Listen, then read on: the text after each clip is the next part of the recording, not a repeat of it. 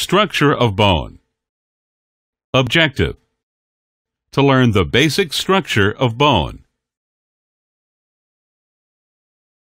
As part of the skeleton of vertebrates, bones offer support and protection to various organs of the body.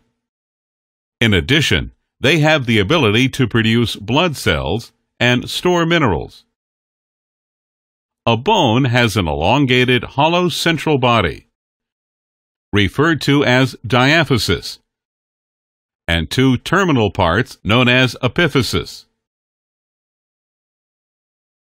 All bones are surrounded by a tough layer of connective tissue, known as periosteum.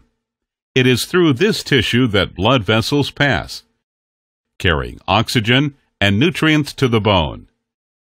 Inside this periosteum is a thick layer of cortical bone, commonly referred to as compact bone.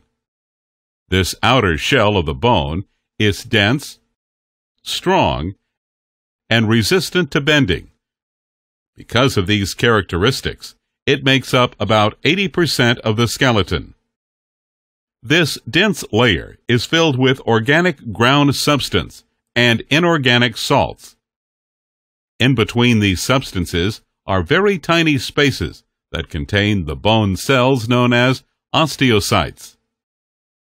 As compact bone matures, it develops a network of interconnecting vascular canals, referred to as Haversian canals, which contain blood vessels that supply nutrients to osteocytes. The compact bone will surround the Haversian canals in layers known as osteons. Inside the compact bone is the cancellous bone, commonly referred to as spongy bone or trabecular bone. This layer is filled with numerous large spaces, giving it a spongy or honeycomb-like appearance. The porous nature of the spongy bone does not add mass to the overall structure, but still provides greater strength and rigidity.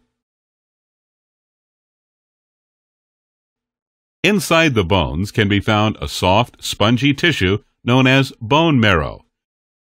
There are two types of bone marrow, red and yellow. Red marrow, which consists largely of hematopoietic tissue, is responsible for the production of red and white blood cells as well as platelets. Yellow marrow consists largely of fat cells and produces some white blood cells.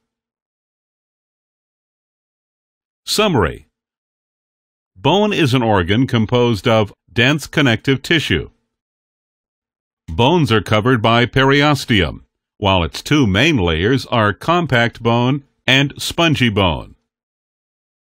The hollow portion of the long bones is filled with marrow. Red marrow produces blood cells. Yellow marrow produces some white cells.